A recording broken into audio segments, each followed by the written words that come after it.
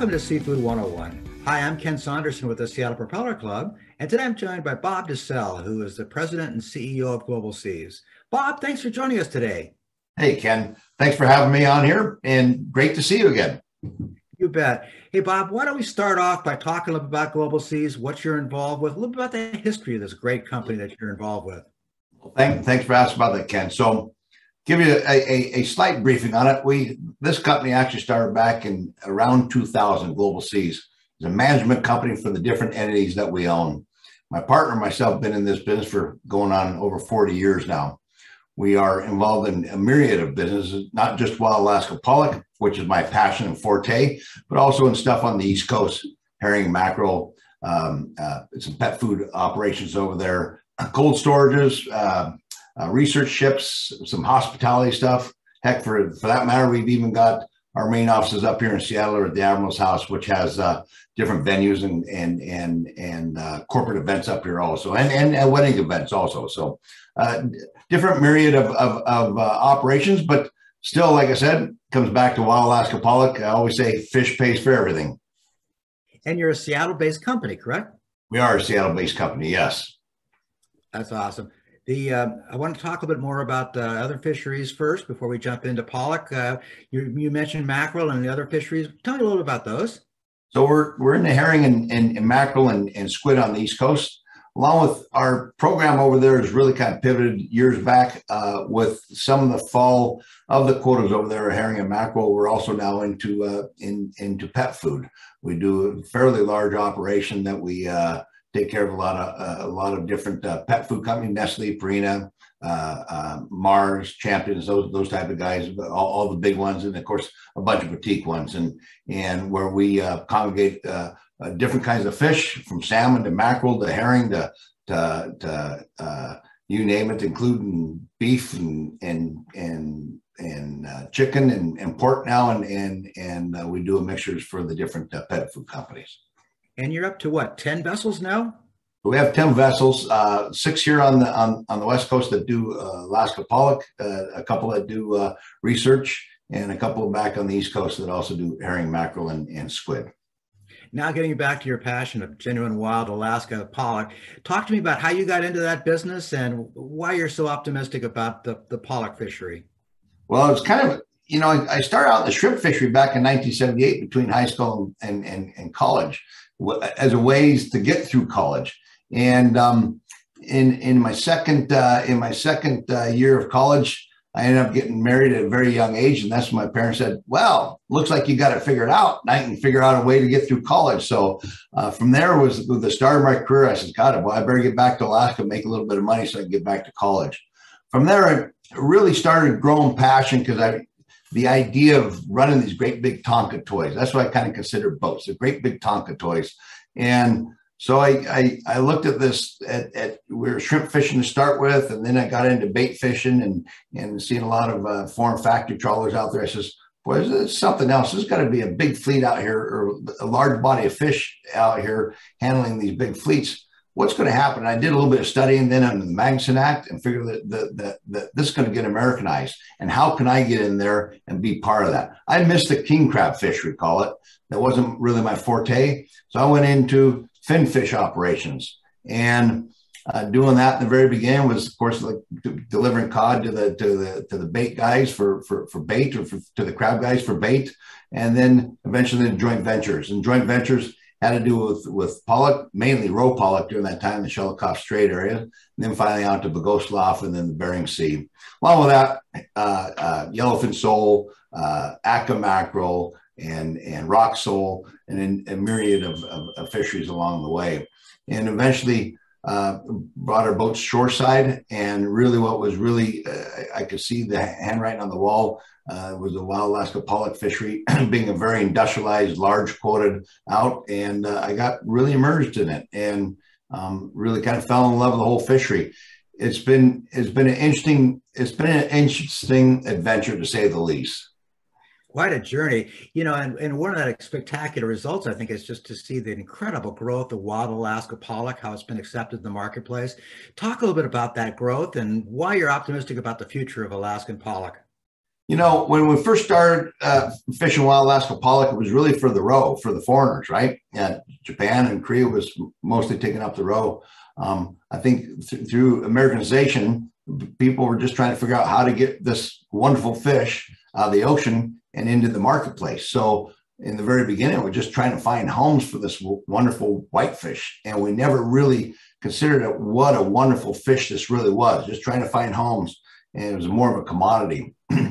Now we're in that next adventure of our lifetime and seeing where we can actually make a real value fish here, value proposition. Listen, we've been after this for 40 years, been laser focused in trying to get this fish effectively caught, processed, and to market in a very efficient manner. That's what really makes wild Alaska pollock wonderful.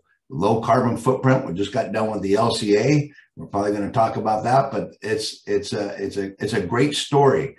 And we are finally on a great road to see some real growth in our industry here. You know, and a big part of that success story has been the role of the genuine Alaska pollock producers. I know you're on the board of directors. Talk a little bit about that organization and the tremendous success you've had in marketing genuine wild Alaska pollock. Well, so GAP's been around for longer than I've been involved with GAP. I got involved with GAP here on, we call it GAP 2.0. And we decided to kind of restructure it, make it a CEO operation where it was CEO decisions made. Different aspect of the whole industry have now gotten together and is represented. So you got motherships in there, you got factory trawlers in there, you got inshore plants that are involved there. And then I kind of represent, call it the catcher vessels of the industry that are in there.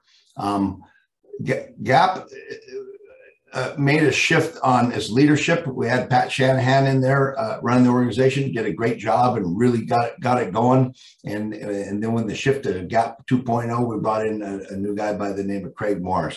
Craig's been a wonderful advocate for GAP and for wild Alaska pollock. He's got passion. He knows how to speak the language and he knows how to get it out, and we're really making inroads and getting notarized. So it's been a fun adventure again, and it's great to work with industry, and it's really great to work with a bunch of group of guys that are on the board of GAP.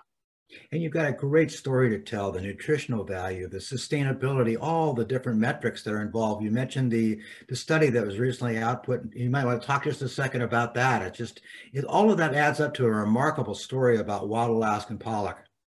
So the one thing that we decided at GAP is how do we fund a industry sponsored group? And then how do we spend that money out there correctly? And you know, you can market all the right ways, you can put billboards up, but that's really not our forte. The better way to do it is to get partnerships in there. So that's what GAP has done. It's funded by industry. We take out a lot of those funds and partnership up with different people that are actually out in the marketplace. So we want to see innovation. We want to see collaboration. We want to see places that maybe wild Alaska pollock hasn't been into, and in different forms and different types. So that's been some of the story that it goes along here.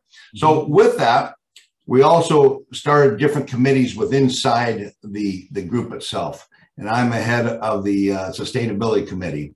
And so one of my passions has been always, in the whole time here, has been what's been our carbon footprint. As we all know that things are changing now in the world. It used to be, what's the calories and how much does it cost me for the sandwich?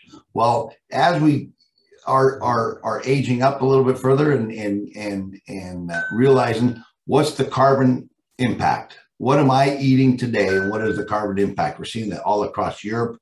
Matter of fact, Panera Bread has now put it on their menus, where they also shows what the carbon footprint is for that particular sandwich. And we'll probably see that more and more and more. And what a fun thing to be involved in. So I really wanted to see what our carbon impact was in the wild Alaska pollock fishery. You're always a little bit nervous of it, but when we really started digging into it, we realized that we have a great story to tell. And the story is we have a very low carbon footprint in comparison to any other protein that's out there. industrialized protein. So we're quite proud of that. It's 3.77 kilograms of carbon footprint for every kilo that we're putting up of protein. It's an amazing story. I mean, why are you so passionate about sustainability? Why is that so important to the future of the fishery? Well, one, I got two young kids, so that's the first thing I wake up to every morning. I get, they're 7 and 8 years old, and so you wonder what's their life going to be like going out further. And things have changed. We've got to move with you got to be able to change in your time. You can't be stuck in old ways. And if we can help provide a choice, in a dietary choice for people that can look at a hamburger that may have a high carbon footprint versus fish that may have a low carbon footprint, we want to make that choice. We're not the silver bullet in this impact, in this global warming, but it's a dietary choice that people can actually look at now. And so when my kids maybe in the future can look back and say, hey, my dad had just a tiny bit to do with this, that would be really important to me. That's great. That's great. The other thing I wanted to briefly talk about is great careers. Global Seas has hundreds of team members as a part of your family. Talk about the shoreside as well as the at-sea opportunities there are to find a great career in the fishing industry. There is. When I start out, it used to be so darn dangerous. You really took, I wouldn't call it a gamble, but it was a gamble every time you went to sea. Listen, when I first started, there was barely even survival suits on these boats. Nowadays, we are providing great jobs, great benefits, and really safe environment. We want our people to come home safely. We want to be able to provide them a really good job. And things have changed substantially. On board the ships, everybody got access to internet nowadays, great movies. That doesn't mean that you're not going to work hard. You're going to work extremely hard. That's the one thing that we really pride ourselves in. But you're providing a lot of food to the world. And that's pretty important. So we do have jobs always available, whether it be on decks of a boat or on the shoreside facilities. Lots of plants in Alaska always looking for people on the shoreside facilities, and certainly the factory trawlers are too. And hey, what's better than a great adventure? I mean, that's where I started. It was an adventure, go up to Alaska, and it made my career. So I invite anybody to go up to Alaska and get on board one of these boats. And if it's not your forte for your life, that's okay. But you've done it. It's one of those things you can check off later on. You can always tell your kids, I went to Alaska when I was a young man or woman. Bob, your passion today really comes through about the fishing and seafood industry. How about the future? Are you excited about the future of the industry? I am. I think that we have a great future. I live and die by the fishery in Alaska here, and we live and die by the science behind it. And the one thing about Wild Alaska pollock is it's got great science. We've got 40, 50, 60 years worth of science behind it.